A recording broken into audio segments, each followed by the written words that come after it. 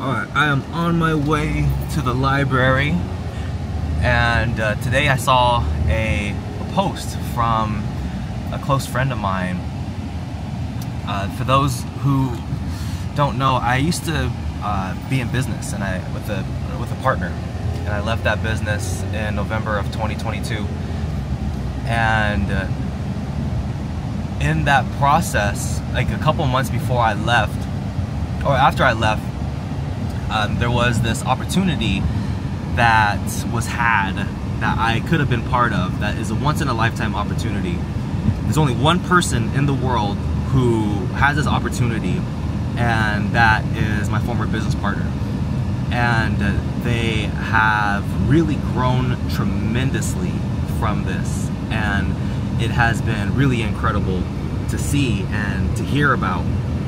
And I could have been part of this, and I know that there are people who may have looked at that when I walked away and thought, dang, that's not a good decision, you know, that's not smart, because it really is a very valuable opportunity that it's once in a lifetime, as I mentioned. And I don't mean that by any stretch of the imagination. And I just was on Instagram, I don't know, like an hour ago, and I saw some pictures. And you know, this once in a lifetime opportunity has evolved, and it has led to my friend having great success from this. And I look at that, and I'm so proud of them. I'm so proud of them, because I remember just being in the trenches with them, you know, like trying to grow our business and just struggling, man, going through the fucking struggle, problem solving, thinking of so many different angles and so many different like ways, and we put fucking so much effort. We gave our all into the business, and I decided to walk away from it. And the reason why I decided to walk away from it is because it just didn't feel in alignment with me. I didn't really, like, on the surface, yeah, it's a once in a lifetime opportunity, but I wasn't connected to it. Like, I didn't care about it. I only cared about it for the status that it would give me, and not necessarily the joy of the activity itself. And the reason why I also feel like I don't have regret around this is because I remember in 2017 I took acid for the first time. And when I took acid, I realized that in order for me to like accomplish like my biggest goals and dreams, I had to cut my like current best friend out of my life. And it took me months to actually pull the trigger to do that. And I did. I finally did it like 9 months later. And till this day, one of the hardest decisions I've ever had to make in my fucking life, dude. Probably the hardest decision I've ever had to make in my life. And because I was trying to change my friend to be somebody else. I wanted them to invest in themselves. I wanted them to read books. I wanted them to go on the personal development journey with me. And they didn't want to take that walk with me. So for 2 years, I mean, I was just lonely as shit, man, and it hurt. It hurt so fucking much, dude. But I just knew that I had to walk away from that. I just knew it. And 2 years later, I meet my friend who ended up becoming my business partner, and ended up being the most beautiful relationship I've ever had. Very beautiful. Very, very, very beautiful relationship. And we got to travel Europe, and the United States together. It was incredible. And I would not have been able to do that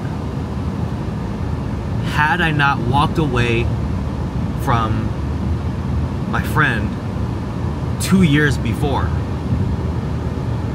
There's no way. There's no way I could have done that without cutting him out. And I was rewarded tremendously for it. I was rewarded so much for doing that. And I look at it in a similar light. I wasn't connected to the work that I was doing, and I felt like I didn't have creative freedom.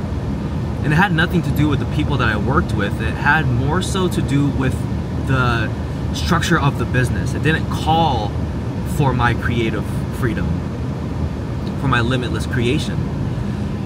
It would be similar to me working at a great burger place.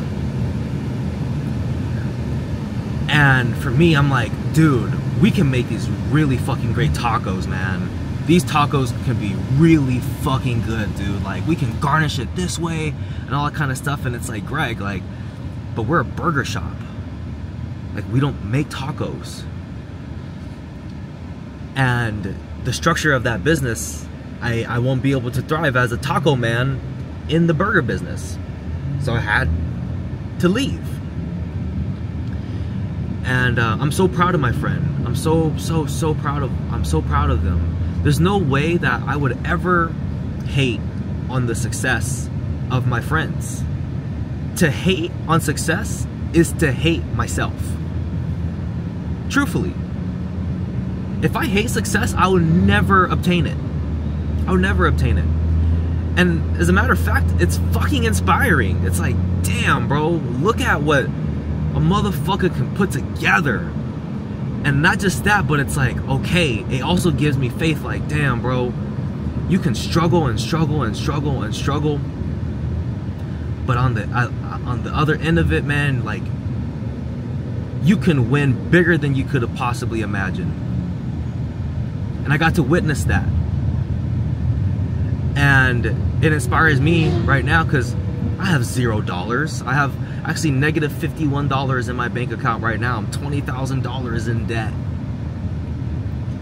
I work at Chili's. But let me tell you something, bro. My heart's connected to my creative work. I love what I'm doing. And people look at where I'm at as face value in terms of, oh, look at where you're at, man. Like, all that stuff, maybe, you know, personal development didn't work, or maybe you shouldn't have walked away from that. You could have been in a better position. You got to think about your future and all that kind of stuff. But, like, they don't see what I see. They don't have the experiences that I've experienced. And I have full faith that I am going to make it out on the other side bigger than I could possibly imagine. But not just that, because it's not about the external things, because when I traveled the world with my friend, we did things that I could never even fucking have ever possibly imagined that we would do. And it was my dream to travel the world while having my own business. It was my dream to do that. It was such a massive goal. Like, I doubted, like, can I actually fucking do that?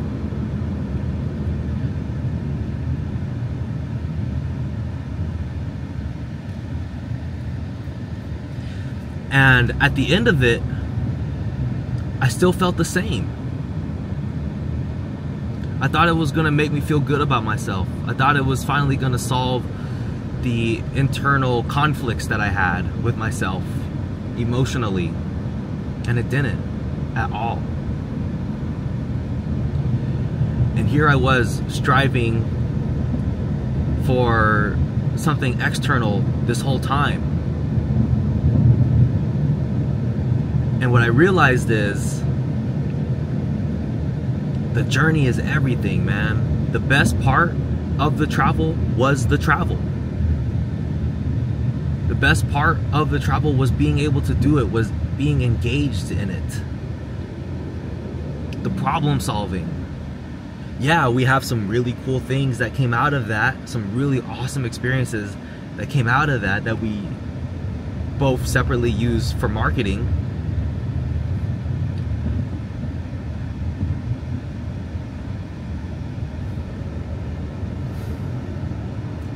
But what's most important is, like, am I connected to what is it that I'm doing?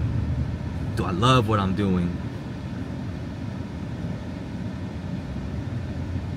And even though I am where I'm at in my life, I'm still happy to be where I'm at.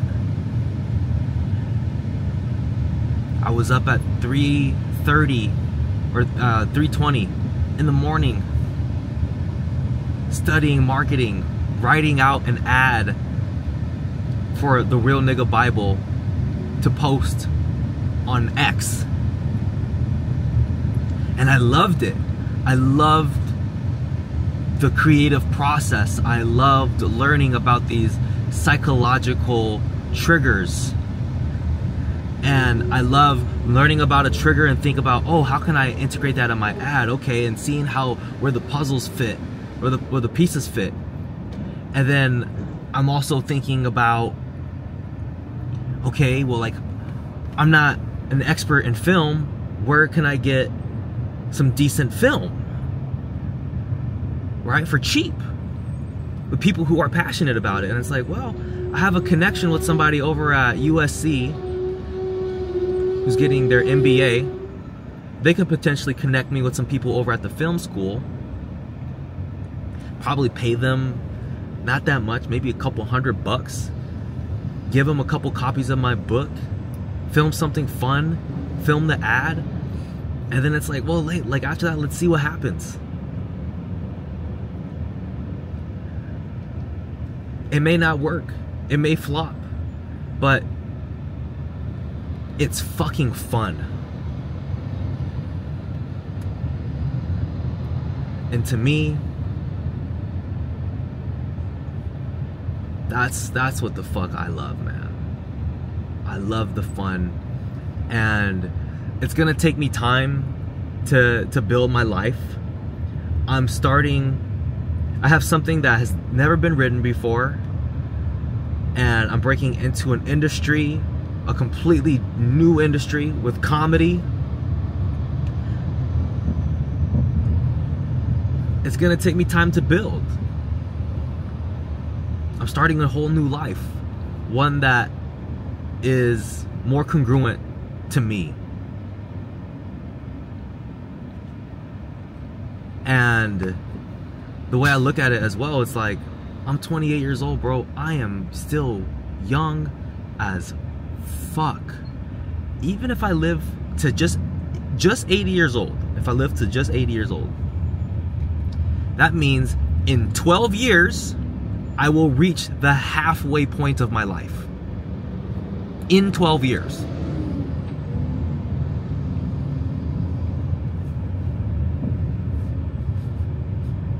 I don't plan on having kids. I'm gonna get my vasectomy in less than 30 days. 29 days from now, as a matter of fact. I have my whole life to commit myself to my art and just who it is that I am and what I've been able to do. I have full certainty that I'm gonna make something happen. Except this time, instead of worshiping the external, I can really be able to enjoy the journey. Now, that's easier said than done. You know, that's not to say that I'm immune to stress and that every single second is joy and bliss and happiness. Nah, man, I've had several times being up at 1 o'clock in the morning, 1:30 a.m., stressed out of my motherfucking mind, bro. I want to go to sleep, but I'm so stressed that I can't. And I gotta figure out how to de-stress myself before I go to bed. Because my mind is racing, my body is, you know, in fight or flight. But that's part of the journey, man. That's part of the fucking process.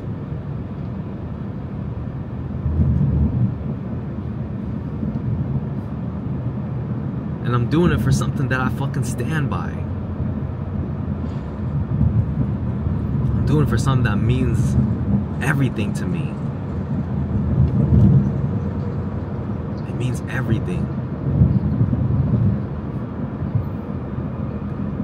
And now I have the independence and the creative freedom to do and move how I want. I don't have the limitation of the structure of the business to limit how I move.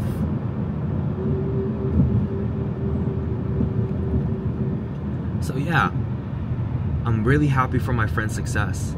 I'm so excited to see my friend succeed even more.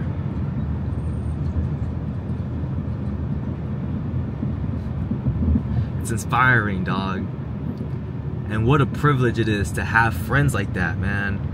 To have friends who are doing big things in life. It's a fucking privilege, dog. It's a privilege. It's a fucking privilege. It's fucking beautiful. And you know what? It's fucking inspiring, man. I wasn't gonna go to the library until I saw that picture. I'm like, damn, bro, I got work to do. Alright, let's fucking go, man. Let's get our asses up. Let's fucking get our asses to the library.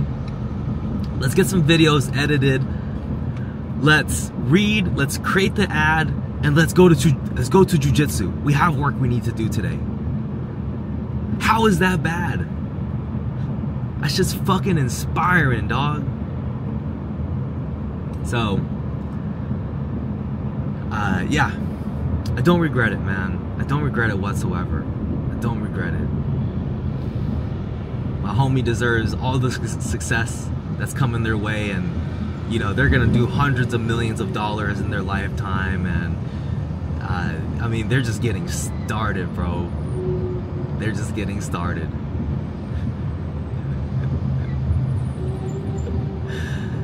Bro, it's beautiful. And I'm also excited to see my life unravel in a way that's more congruent for me, that's in alignment for me, that matches up with my skills, my desires, my motivations, and to build out my life that's very specific for me, and not necessarily what other people think that I should be and how I should live. I'm doing it my way, bro. I walked away from it for a reason, and I stand by it, and I'm at peace with that decision.